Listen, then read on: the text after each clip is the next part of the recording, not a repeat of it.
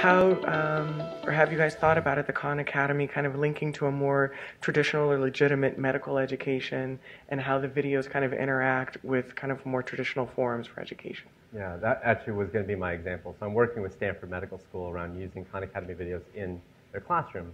And so Stanford Medical School is a pretty traditional medical school, and actually we're doing this a little bit with UCSF as well.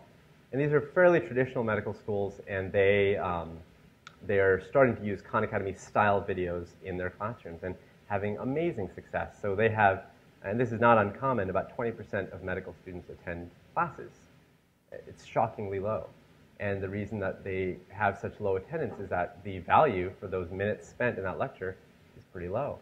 And so people kind of wisen up quickly and say, I'm not going to wake up at 9 o'clock in the morning or 8 o'clock or 10 o'clock or even 2 o'clock and go to class because it has no value. I can just sit at home and watch the video if I want to, and I can get it much quicker. It's more efficient. It's faster. I do great on the exams.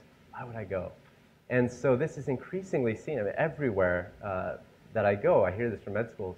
And so we're trying to use them and see if it helps. And in one classroom, they actually published a study that showed that attendance went from like 20, let's say 25%, I'm being generous, to close to 90%. And this was a biochemistry class. And in that class, they had rave reviews about how it was after the videos, because basically they're watching the videos at home, they're coming in, and they're sitting in groups, they're talking for the first time, and they're actually solving problems. You know, this is what you're supposed to go to med school for, is to think. And it's incredible that people can actually be brain dead for an hour, walk out, and they haven't really thought much because they're just kind of falling asleep, or they're on Facebook, or they're doing whatever, and they're not actually paying attention, and they don't need to. But now if you actually have that hour where you're actually saying, okay, look, you have a case of a child who comes in with a low blood sugar, what do you think could be the problem? What enzyme do you think could be the problem? And they have to actually think through it and say, okay, well, I saw the videos, so I can't say I don't know, and now I've got to actually just figure it out. My peers are going to help figure it out with me.